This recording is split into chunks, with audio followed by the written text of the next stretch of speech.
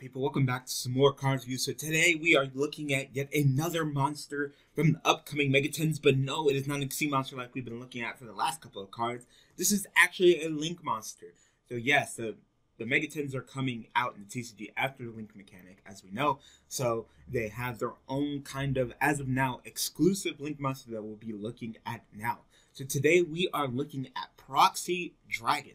The Proxy Dragon is a light Cyverse Link effect monster with his Link markers to the left and to the right. So it's not something that you're just going to plop down your correct zone. He's going to unlock more. It's more of, hey, I'm linked to something else that's pointing down, and then I'm going to point left and right and give you two more extra deck spaces, linked spaces to the left and right, which is pretty decent, So he is generic, which is nice. He is linked to, and he's made with two monsters.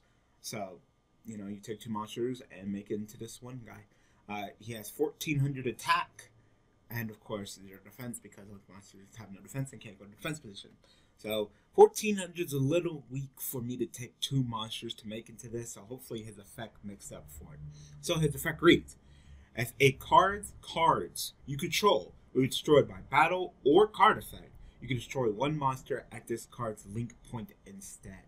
So that effect, simple, but very sweet, very sweet. I think this is actually, in my opinion, one of the best Link monsters that we have so far. So, clearly, it just says, cards are cards you control, destroyed by battle or card effect, period, including this.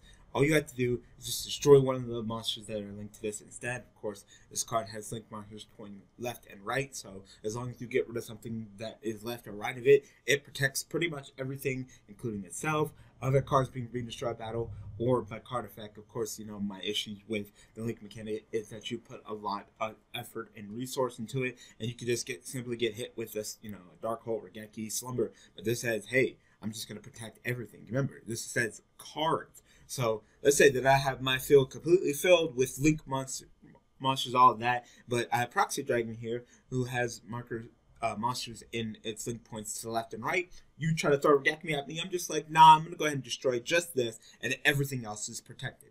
But then you're like, okay, well, you know, I'll handle you first. I'll come after you and try to kill you. Well, no, because it says cards would be destroyed by battle or by card effect. So if you try to destroy this by battle, I just destroy a different monster in this monster's link points, and then that monster is destroyed instead. It means that this card survives. Overall, this card is just really, really great.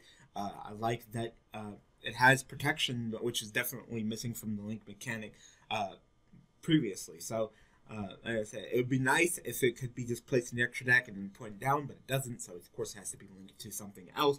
That's another link monster pointing down, and then this will open up left and right. But that protection effect, I got to give it a thumbs up. That's exactly what link monsters need, in my opinion. So, good job, Proxy Dragon. You're pretty good, and I mean, if you're planning on playing Cyverse or any kind of link mechanic, then definitely pick up Megaton and get this guy in your extra deck because he is definitely that good.